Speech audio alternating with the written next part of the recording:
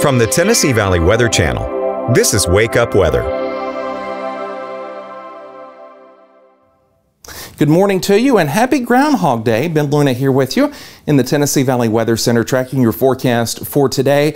We're off on a partly cloudy sky start for you this morning. Lows across the area, mid to upper 30s with a light breeze today from the west. Now, as far as today goes, it's going to be warm. It's kind of like fall spring, because it's going to be nice, warm, and at least partly cloudy through this afternoon, enough so that people are going to say, hey, maybe this is an early start to spring. Well, we are on a trend of being warmer here for the next at least 14 days, according to some of the climatological data. Taking a peek at that earlier yesterday, I do think we are above normal with temperatures by a smidge here as we head through the next couple of weeks. You'll see more on that on the 7-day forecast in the 7 o'clock hour.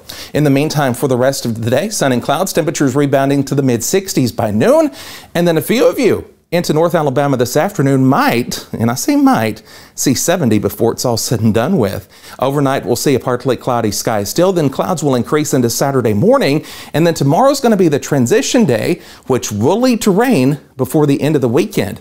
Here's a check on the temperature trend going forward from today onward. Notice we do take a slight back step, but still above normal in the mid to upper 50s here looking ahead through next week.